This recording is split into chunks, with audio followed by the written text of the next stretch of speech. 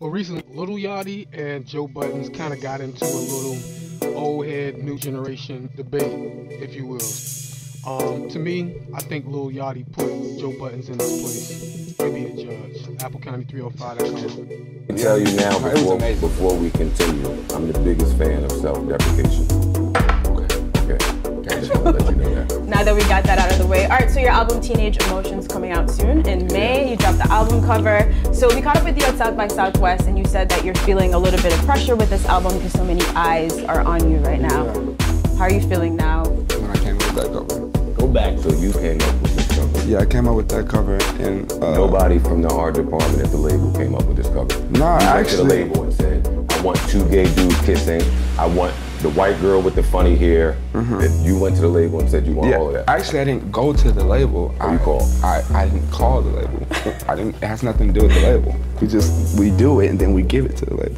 Let me ask you a question. Wait, I'm not done with my question. Fuck out of here. All right, nigga. So explain it to me, because when I see this, when I see the cover, I'm a bit jaded. I know. Well, admittedly, I admit it. I think. That's normally what I think. So give me your creative process behind the cover. Who are you trying to reach? Tell me what the message is here. The message is just to believe in yourself, to love yourself. Basically, it's just showing all signs of life, you know what I'm saying? She has vitiligo.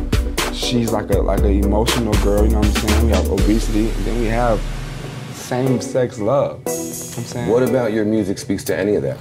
My music is basically to stay positive and just to love yourself, you know what I'm saying? I'm the outcast of the hip-hop gang, you know what I'm saying? These are all outcasts on this cover.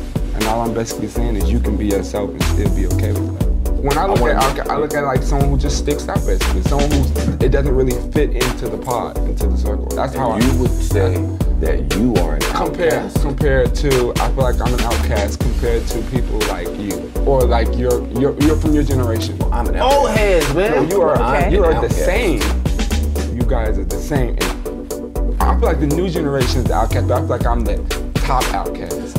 Let me tell you something, right? That's bullshit. But I understand it. At least for the moment. I feel like I stick out the most. And that's not even necessarily Do you like that or do you dislike that? You know what I'm saying? It's not a like or a dislike, it's just something you've accepted it? It doesn't matter to me because it's not stopping me. Now, if it was slowing down my business and it was stopping money and it was making things hard for me, then I would take it like... I don't care about the business part. I care about how Yachty feels. I'm telling you how I feel. You're giving me every day. Wait, say that. Happy. I'm happy every day because life is moving in such a positive way. I can't get slowed down. So maybe he has been media trained. This is a very media trained answer that I'm getting. It's not a media trained answer. All right, let me respond to what you're how saying. I am. Okay, let me tell you about how humans are. Okay, I'm listening. Feelings are fickle. What that means is they come and they go. Nobody is one thing forever. You cannot tell me, you would be lying to tell me that as a young man, how old are you? 19. In this industry, in this music industry, in the music business, you are happy 24/7. That is a lie. So, that is bullshit, and I refuse to have somebody tell me bullshit. I want to have a honest conversation. So when you come from a college dorm room with no money, okay, you scamming credit cards. All college dorm rooms. And you ain't getting no play with no girls, you have no clothes, you have no car, and you come to having 3-4 cars, you got millions of dollars, $500,000 on your body just to wear, and any kind of clothes you want, any hoes you want, how could you be upset? Because I don't think that's where your values lie. That's why. That's where you have a problem. That's why. And all of the rappers, and I don't want this to come off like old nigga mad shit. But it is. It is. Okay, so let me erase that then. My number one objective with speaking to you is to understand, right? The other day that y'all are in charge of, right? So, is that sounding old guy mad still? No, it sounds like you know you fucked up and you're trying to bring it back. I ain't fucked up. What you said?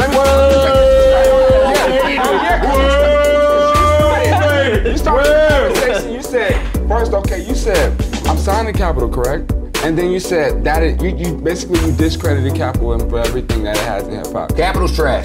Now you know Migos didn't sign Capital. Good for them. But Capital didn't find Migos. So don't tell me that. They didn't find me. I'm signing QC. I still came from Atlanta. All right, I have my own mindset and how I brand myself and how I make this shit pop because I just know how to do this shit.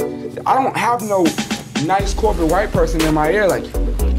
He always believes that. See, that's because niggas' mindsets are on some other shit compared to what I be on. I'm not on that type shit. I just know how to make this shit, and it's good. I'm happy that I can make you think in your mind that I got somebody behind me. That let me know I'm doing the right shit the right way. That's the biggest crock of bullshit I've heard. But that's fine. That's okay. Let's clear up that Ebro interview, and I'll speak for all the old bitter people.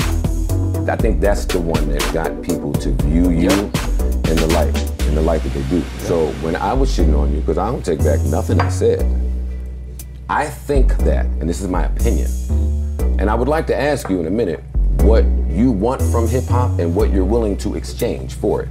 So that's a later question. But, damn, I forgot my point. What was I just saying? The Ebro interview. Oh, Ebro. So now, I think that Ebro was, that interview was real stupid. It was. I don't think Ebro had any business asking you those questions. Your response said to me that maybe you were not media trained. Are you media trained? I'm not. It's not that I'm not media trained, but I learned from my mistakes. I learned from my mistakes. That was definitely a mistake. That was my first mistake, and my second one was that interview when I did said the Biggie thing. Do you regret that?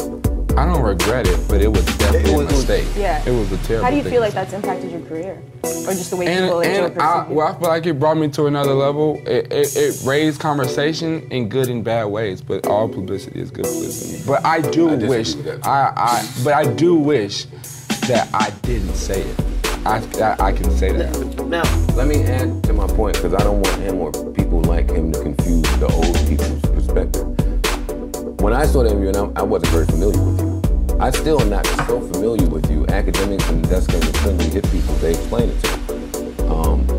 But when I saw it, you came off, and I think you realize these things already, you came off a bit dismissive. Yeah. And people that are passionate about music, so when I watch it, my opinion comes from, well, shit, if he feel like that about this culture, it saved my life, saved his life, saved so many people's lives, and he's just like that arrogant about it, then fuck this nigga. Oh, yeah. Of course you can understand people feel. What things do you think can, older heads, quote unquote, take from a Yachty's music? Or should they even be looking for it? You know what I'm saying? Because I mean, me honestly, I know some of his songs. It's not something that me, a 36-year-old man, is just gonna be riding to. You know what I'm saying? It just ain't for me. You know what I would say to the older cats, man? Because I'm an older cat. First off, I would say, it's not for you. He calls himself the king of the teens, not the king of the old heads. You dig? I mean, it ain't for you, it's for your kids. It's for your kids. Let your kids rock with it. Don't be trying to listen to no Yachty and stop living off these sound bites. You listening to sound bites, you don't even know who he is as an individual. You're not trying to hear that. You hearing these sound bites. It's crazy. But the bigger you get, I have to understand as a father and as a parent, this comes with it. I mean, they judge you, right? They judge you, and I be taking some of that shit. I be taking personal. Yo, I be reading that shit, and I be like, nigga, did you just say this about my son, nigga? right. That was Joe Budden and Lil Yachty. Just a little piece of the podcast and what's to come. The main thing I want you to concentrate on is Joe Buttons is not the voice for the old head. I don't know what the classification for old head is. I'm about to be 40, so I think I pretty much fall in that. He's not a voice for me. Lil Yachty may not be someone I listen to on an everyday, daily basis, but I stay out of his way. He stays out of my way as far as it goes musically and being creative and an artist. But why hate? If that's the way that the music is going, it's just my opinion. Let the music go that way. Either you try to change the culture musically or through your own way, but you can't be a bully. And you can't have people just go with what you think is right.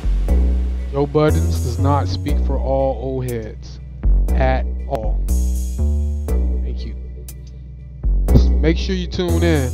We have a lot more in store. The Unstructured Podcast. We'll have live guests coming up. And the real host, TGK, Trap God Kurt, and Calvin Kane. Stay tuned. The Unstructured Podcast.